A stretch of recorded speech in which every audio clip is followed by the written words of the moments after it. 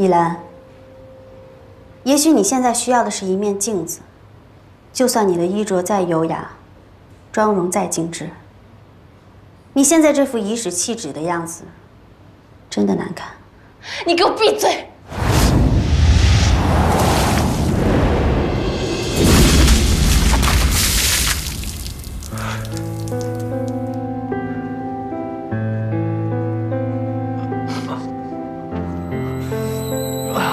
宇哲，你还好吗？快用冷水冲一下。我没事，宇哲，宇哲，你没事吧？对不起。依兰，你究竟想做什么？我不是故意的。一直以来，你处处针对佳明，想对他不利。佳明家的小店自从接了你介绍的生意，就问题不断，大大小小的事情。 都不知道出了多少，你还敢说跟你没关系吗？再加上刚刚我亲眼看到和亲身体会到的这一切，你还说你不是故意的？你让我怎么相信你啊？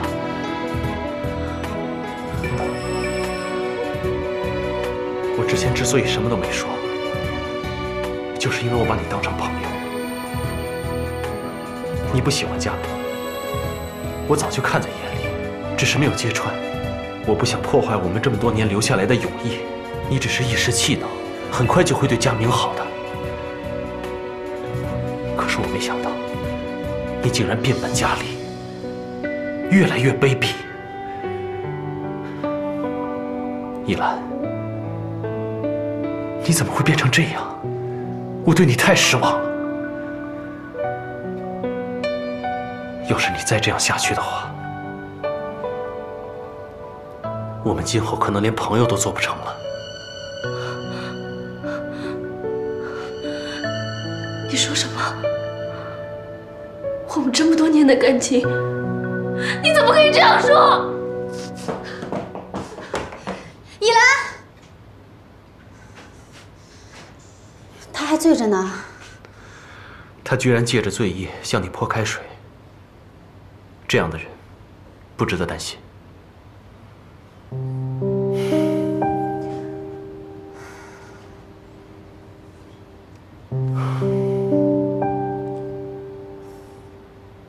你怎么来了？是不是喝多了？又是因为宇哲？好了好了，快进来吧。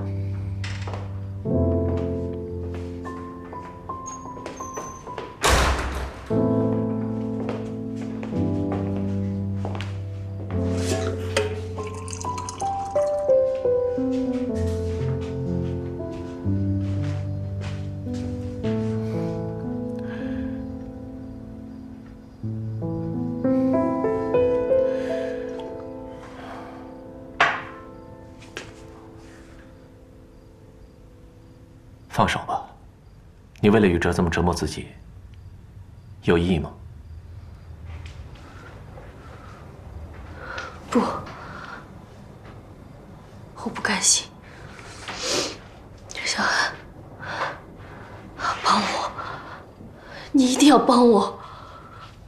我要让宋佳明知道，抢走我的东西，就必须付出代价。 你和宇哲都是我的好朋友，佳明也是我的老同事。我不想看到你们互相伤害。可是现在受伤害的明明只有我一个人。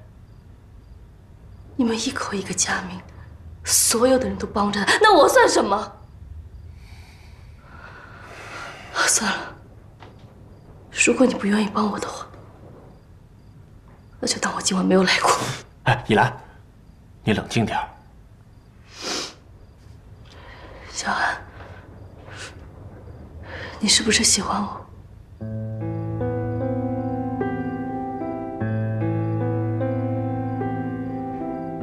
如果你真的喜欢我，就成全我。我不想在继母面前小心翼翼的争取那么一点点的爱，也不想在自己喜欢的人面前还要受另外一个女人的气。 如果你真的心疼我，不要让我那么委屈。这口气，我一定要出。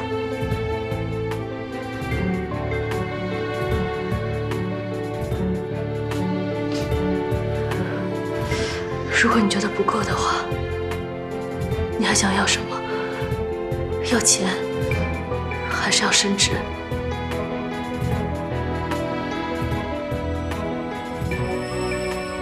如果你和厉雨哲订婚的话，叶家的资金就可以注入，李氏是不是就可以增资？没错。到时候你要什么职位，要多少薪水，我都可以答应你。好，我要当副总。没问题，我会说服李建国，让你来顶替我的位子。好，我可以帮你，但你记住了，如果有一天你要嫁给李宇哲，千万不要后悔。我绝对不会后悔。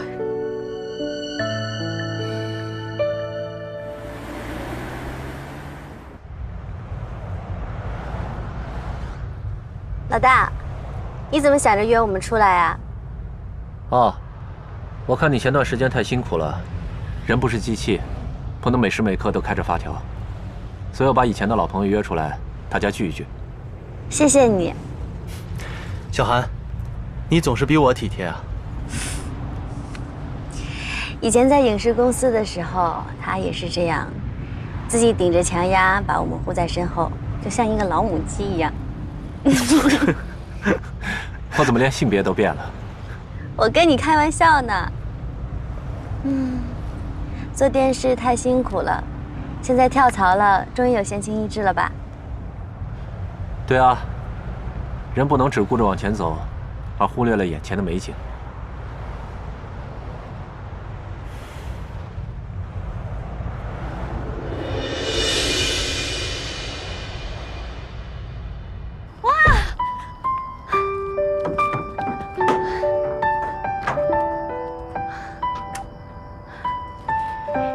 好美啊，好香啊！我准备了烧烤，怕你吃腻了宇哲的料理。老大，你也太会制造惊喜了吧！惊喜的还在后面呢。今天晚上我们就在这里好好放松一下。真惭愧，我以前只知道工作和料理，从来不懂得放松自己。小韩，看来以后还是得多跟着你混啊。